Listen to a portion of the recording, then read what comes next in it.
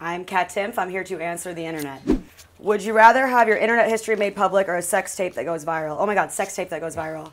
Yeah. Because, yeah, my internet history, like, then people could get mad at me. If the sex tape goes viral, then I'm the victim and I can capitalize on that. It's also not like I would ever film anything where I look bad.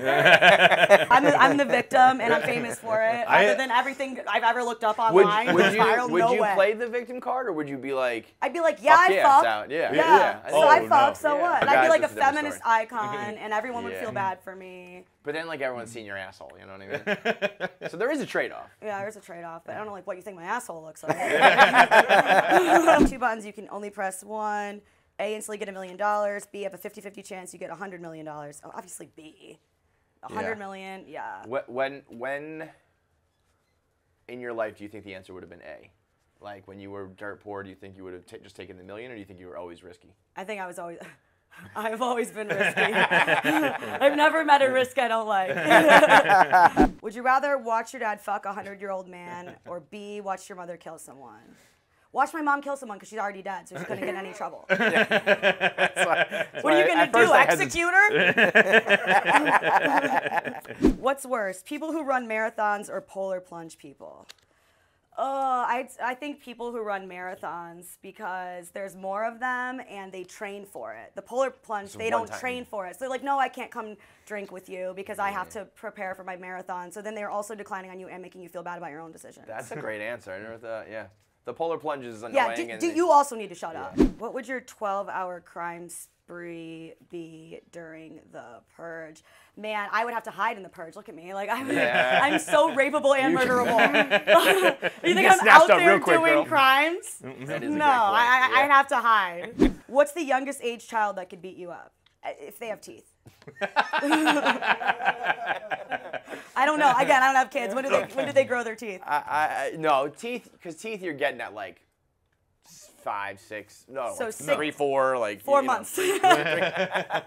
You could beat up a 10-year-old. I know, but I've seen 10-year-old boys with bigger boobs than me. What would you trade a 3-year-old baby for? I mean, like, it depends on who the 3-year-old baby is. Totally, but... Are you getting it or receiving it? Like, in your mind, is it my 3-year-old baby? Well, where's your mind go when you first read it? Are you getting rid of it or are you getting it?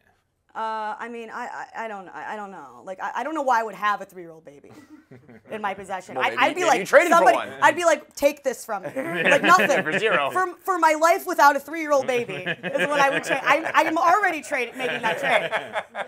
For an awkward conversation with a firefighter. Yeah, exactly. If you had to eat one human body part, what would it be? Like, consume it? Yeah. Like a pinky toe is the smallest. You're going to chew through like the bone and shit? It's very bony. Maybe, maybe like an ass cheek? Yeah. But that would take forever, depending on whose ass it is. A small ass cheek. Would you rather live in colonial times of the year 2500? Colonial times would be weird because as a woman, I wouldn't be allowed to have a career. I'd have to just do housework, and like I suck at that. Like I don't even. Yeah. So probably the year 2500. Colonial times as a man, if I could be a founding father, then I would do colonial times.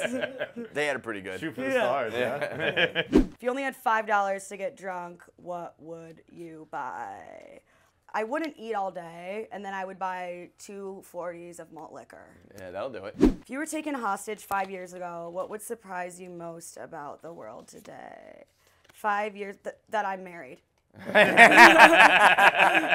I'm sure some other people would agree with that. Yeah.